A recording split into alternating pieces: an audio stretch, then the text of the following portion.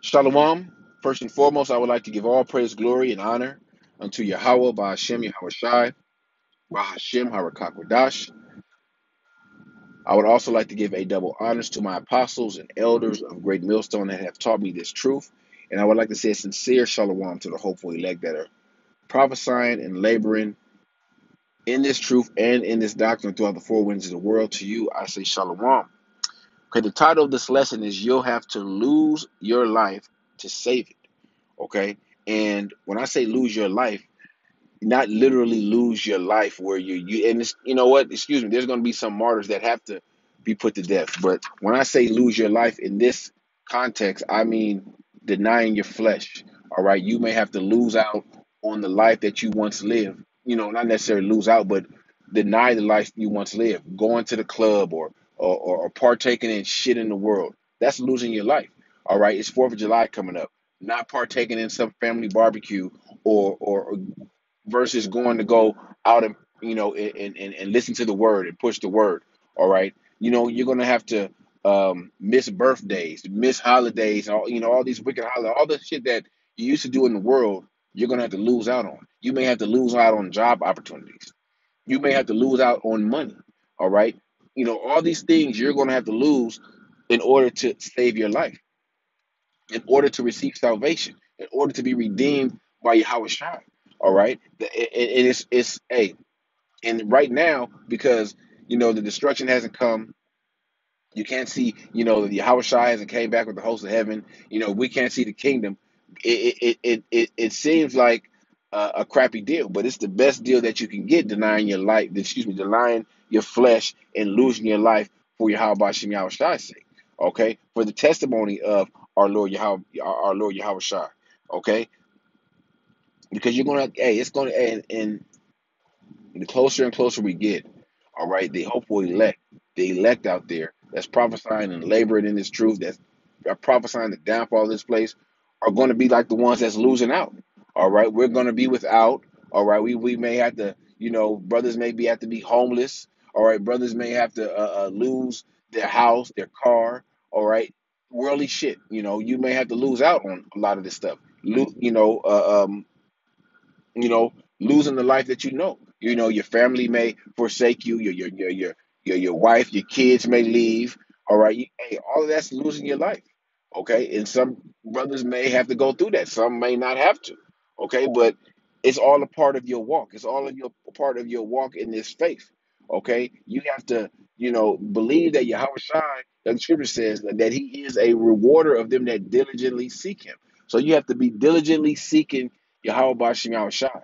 And when these tough times come, you'll already know what time it is. You won't bug out like the rest of the world. You won't bug out where you're on the fence about taking the chip and not taking the chip.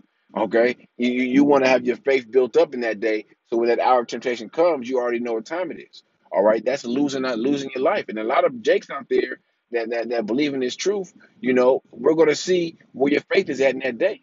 Okay, because it's a lot of jakes that's gonna, want to continue in this world that really don't want to see America fall because they're not willing to lose their life.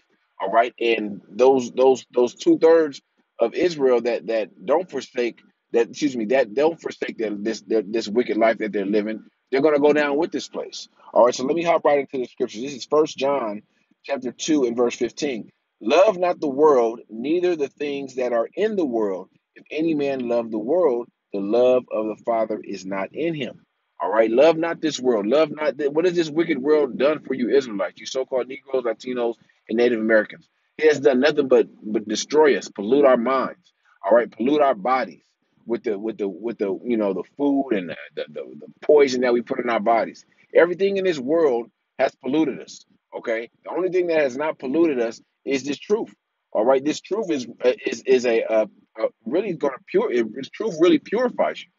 Okay, but this world has destroyed us. This says, love not the world, neither the things in this world. All right, you're not supposed to love this world. Everything in this world we see is wicked and defiled. All right, because you're going to find out that this world, if you're walking in this truth, this world don't love you.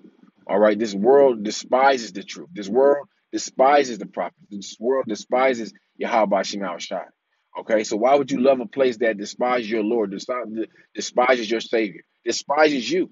All right, hey Jake, in general, this world hates you Israelites. All right, and you Jakes need to wake up to that fact. That's a fact that this world hates you Israelites. Okay, all right, verse 16. For all that is in the world, the lust of the flesh, the lust of the eyes, and the pride of life is not of the Father, but is of the world. All those things are of the world, the lust of the flesh. All right, that lusting after things that we know that's not good for us. All right, being coveted, having a lustful coveting after things that's not good for us. Having that lustful that lust of the flesh. All right, the lust of the eyes, seeing things that we want, all right, because we see them with our eyes, and stuff that we necessarily don't need. Okay, Jake sees shit, and they'll do any and everything to get it. All right, Jake sees some shoes or a car, they'll do anything in their power to get it. All right, to just to try to fit in, to keep up with the Joneses. All right, that's the lust of the eyes, the pride of life. Our people are prideful as hell, and we at the bottom right now. Only thing we have to be prideful about is this truth. All right, our Lord Yahweh Bashem Shai. Be boastful and prideful about that. Not nothing, not knowing the material shit that you got in this world. Okay, but hey, that's the spirit of our people. Our people are prideful. All right, they're prideful against their own people. They're prideful against the prophets. All right, like they scoff at the prophets. That's pride. Our women are prideful. All right, is not of the Father, but of the world. All those things are of the world, not of the Yahweh Bashem Shai. All right. And the world passes away, and the lust thereof, but he that doeth the will of the Most High abideth forever. Everything that we see is going to pass away. This wicked world, the wicked ways of man are going to pass away. All this wickedness that you see is going to pass away, and our people that indulge in it, or they're going to pass away right along with it, unless they repent and deny their flesh, all right, and lose their life, all right, and come into this truth and seek redemption, seek salvation. Okay. Next scripture I want to grab is the book of Matthew, chapter 16 and verse 24. I'll start at 24, and it reads, "Then said Yahweh Shai unto his disciples, If any man come after me, let him deny himself and take up his cross and follow me." You have to deny yourself. Okay, if you want to follow the Yahweh Shem Yahweh Shai, if you want to if you want to be saved, all right. The Christians always talk about being saved, but Christians don't deny themselves. All right, a Christian is not going to give up pork. A Christian is not going to stop committing adultery, stop being a damn homo. All right, Christians aren't going to do these things. All right, the Christian church welcomes all of that. All right, they say come as you are and all that wicked shit.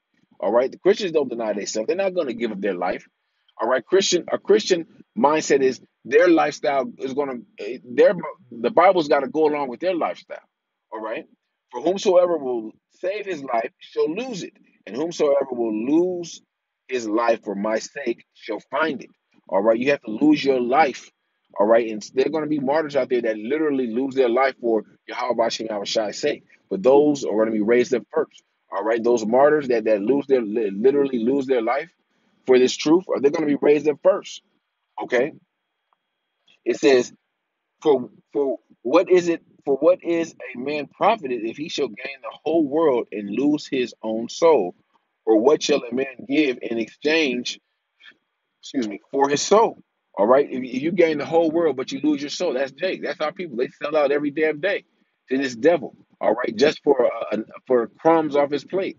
Okay, like they say, piece of the pie. Jake not even getting a piece of the pie. They're getting crumbs, and they lose their soul, and then they're shameful. All right, and they're gonna come back in the kingdom shame because of the way they went out, because they took that CHIP. All right, because they scoffed at the prophets, because they continue to indulge in wickedness after they heard the truth. All right, for the Son of Man came, it's like, for the Son of Man shall come in the glory of his Father with his angels, and then shall reward every man according to his works. So everyone's going to be rewarded according to their works, whether their deeds were good, whether their deeds were wicked. Okay, and the reward for 2/3 is thermonuclear fire. The reward is already written for the 2/3 of Israel. The reward is already written for the elect. We just got to find out who's who. All right, who's the elect, Who's the 1/3 of the 144,000, and who the 2/3? And and 2/3 are making themselves known in these last days because they're coming against the prophets. All right, they're doing things contrary to the scriptures. They continue to indulge in wickedness after they heard the truth. All right, so there's no salvation for the 2/3. For the 2/3 of Israel, or they have to be cut off and die. All right, and come back in their right mind in the kingdom of heaven. All right, next scripture I want to grab is the book of Romans, chapter 8, and 4. Yeah, 4. That the righteous of the law might be fulfilled in us who walk not after the flesh, but after the spirit. And when you come into this truth, you have to walk after the flesh. Excuse me, that's Satan. You have to walk after the spirit, not the flesh. All right, and that's part of losing your life. All right, you can't do the things that you want to do all the time. You have to do the things that are righteous and right in the sight of Yahweh Shem Shai. All right, and that's a that and sometimes it may be hard, but that's when you pray. That's when you fast. That's when you call on Yahweh Shem Shai for guidance to help you get through these temptation when it may when you may be um, test with temptation. Okay, when you may temptation may be brought your way. All right, for they that are after the flesh do mind the things of the flesh, but they that are after the spirit the things of the spirit. All right. So if you're doing the things of the flesh, you're going to mind your flesh. You're going to do things that's appeasing to you, that appease your flesh.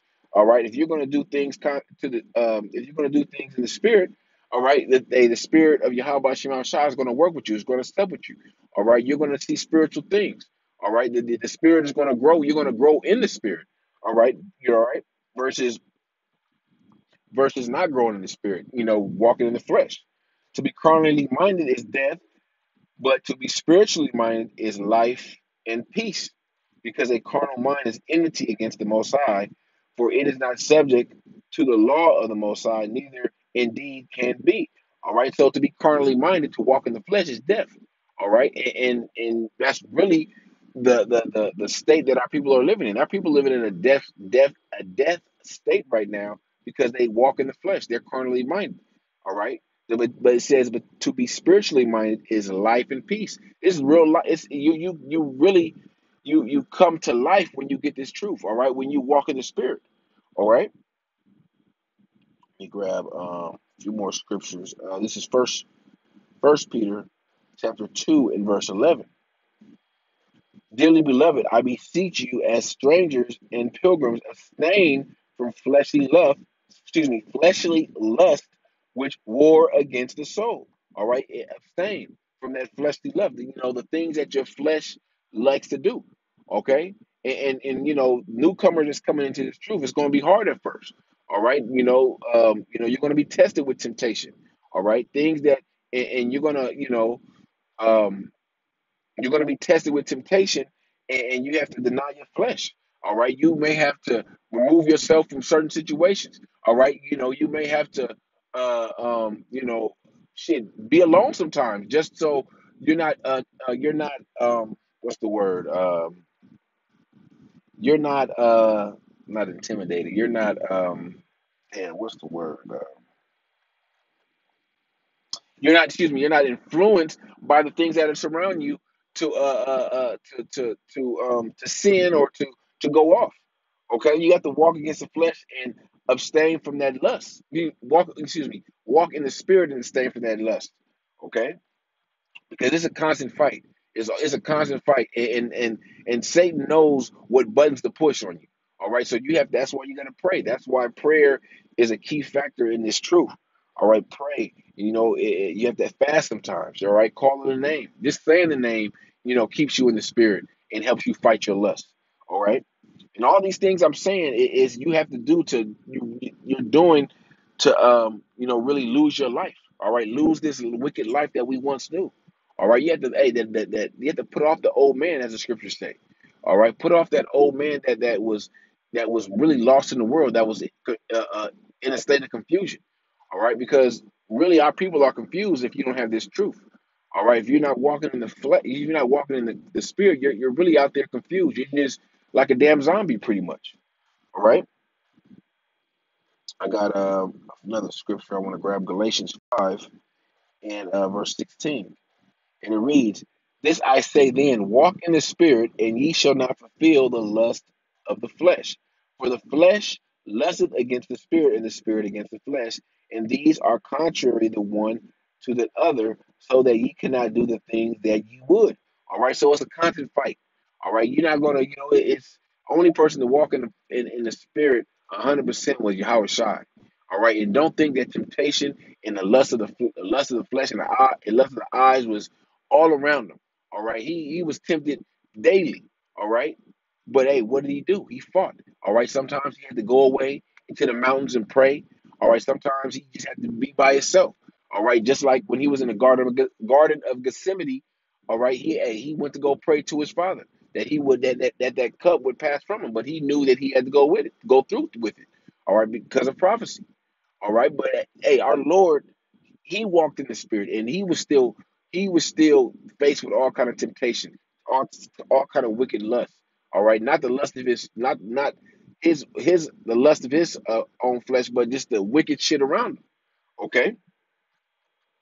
um I got a couple more scriptures I want to grab in the book of Revelation, chapter 2:10 and 3:10. It says, "Fear none of the things which thou shalt suffer. Behold, the devil shall cast some of you, into prison, that ye may be tried, and ye shall have tribulation 10 days. Be thou faithful unto death, and I will give thee a crown of life." Okay, faithful unto death. Like I said, it's going to be brothers that may have to lose their life, literally. Okay, but hey, if that's part of your lot to be a martyr. Hey, so be it. All right, that you got the if you know that you got the victory. All right, you're going to be raised up first. Okay, the scripture says in the Psalms, "Precious is the." I'm gonna grab it real quick, and then I'm gonna go back to Revelations. This is Psalms chapter 116 and verse 15. It says, "Precious in the sight of the Lord is the death of his saints." That's precious to the Heavenly Father. That's precious to Yahweh. Okay, when one of his one of his saints, is put to death. All right, for righteousness' sake. All right. Back in Revelation chapter 2, and I want to read in 11. He that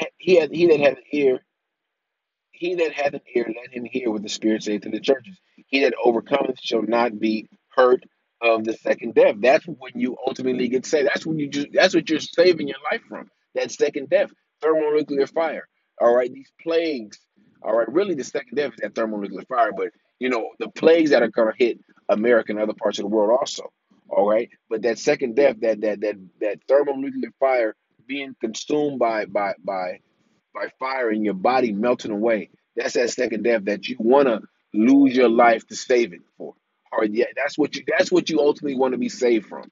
All right, hey, the Lord can bring you through all the plagues, and then have you get judged in that thermonuclear fire. All right, but you want to get saved from that second death ultimately. This is Revelations 3:10. And it reads, "Because thou hast kept my word, the word of my patience, I will also keep thee from the hour of temptation, which shall come upon all the world, and try them that dwell upon the earth."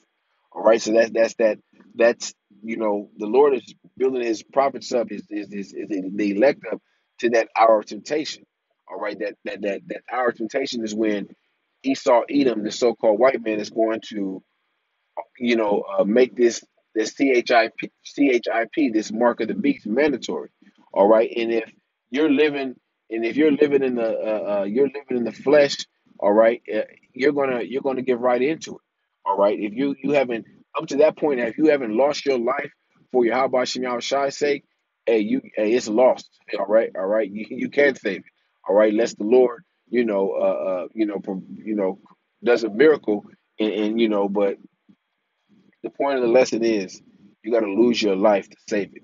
All right. So you got to, walk in the spirit and not in the flesh.